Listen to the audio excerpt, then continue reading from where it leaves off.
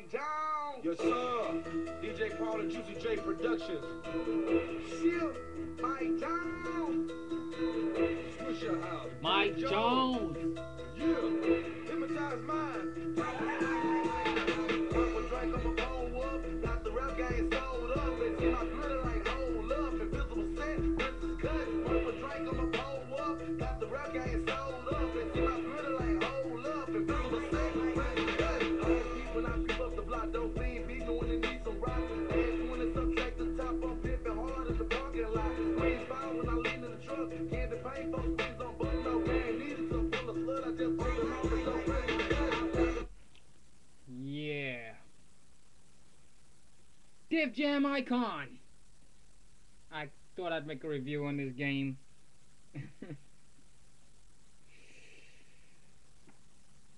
Yeah, I'll give it a 5 out of 10 for that game.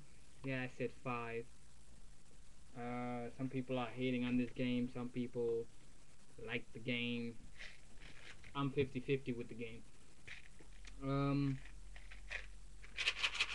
That's right. I shook my Tic Tacs at you. What? Yeah, Def Jam Icon is quite interesting because I saw people actually give some bad reviews about this game, saying it's just ultimate crap. So I thought, maybe I should order this game. Yes, I ordered the game, and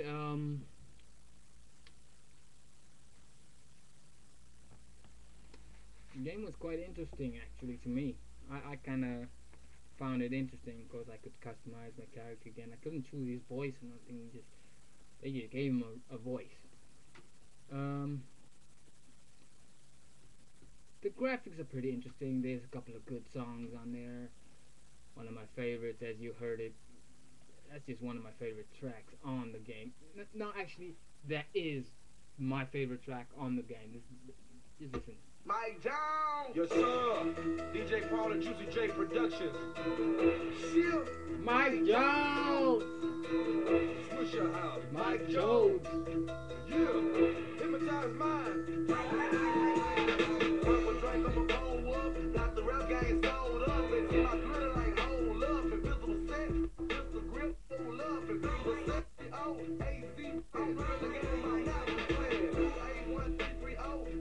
281-330-8004 is the number you can hit me on. When you call, ask for Mike Jones. 281-330-8004. That's the number you can hit me on. When you call, ask for Mike Jones. Purple drink on my phone up. Got the rap game.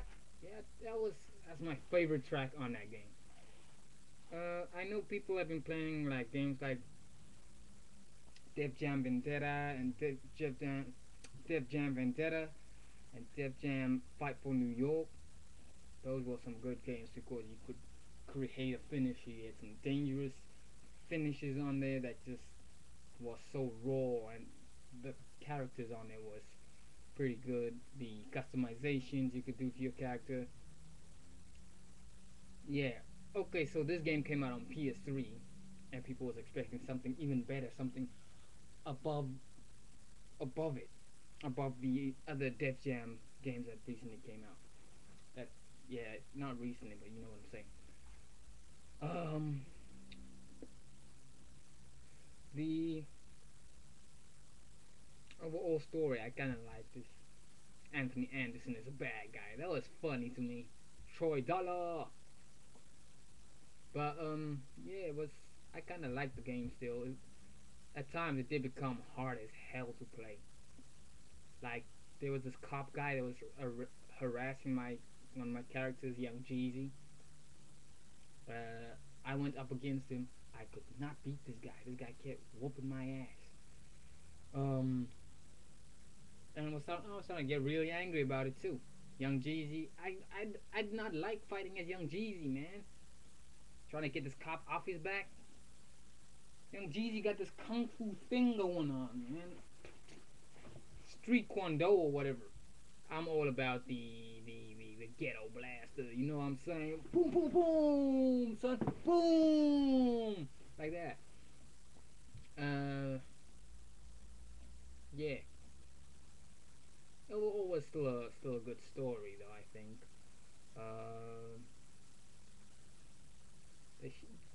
I hope the second one will be a lot better. Because if you think about it, Def Jam Vendetta, it wasn't all that either. I mean, you had like your finishers and everything. It had a couple of good soundtracks on it, but you couldn't create a character. You had to go with whatever they gave you. Like there was 4 characters you had to choose from, and you just had to go with one of them. And that was pretty gay on their behalf. And the character did not have a voice either. So they brought out the next best thing. The second, the sequel to Def Jam Vendetta. And did we like it? Yeah, we did. That's a 10 out of 10 for Def Jam Vendetta right there.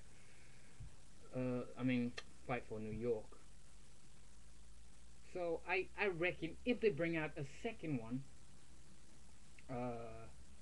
of Def Jam Icon, because I know at the end of the game it says they're gonna send some guy in trying to find out who this new producer guy is that's on the block. They're probably gonna make your character look like some bad guy now in the second one. Like, remember how D-Mob was a bad guy in the first one, but became a good guy in the second one? I think they're gonna flip the script on you in the next Def Jam Icon. Started off as the good guy, turned out you was a bad guy or something. I don't know, it's gonna be weird. But I say give the second one a chance. I know you guys probably didn't like the first one, but you guys gave Def Jam Fight for New York a chance, and was it the bomb or what? So I can't wait for the second one to come out. Plain and simple. But overall, Fight for New York, it was so-so. I mean, why not Fight for New York? I keep saying that. Def Jam Icon, it was so-so. It was 50-50, so I'm gonna just have to give it a 5 out of 10. Yeah. That's my review, so hate on it, love on it, post a comment. That's what I thought about the game. DJ Paul and Juicy J Productions. Shit. Mike Jones! Swisher House. Mike Jones.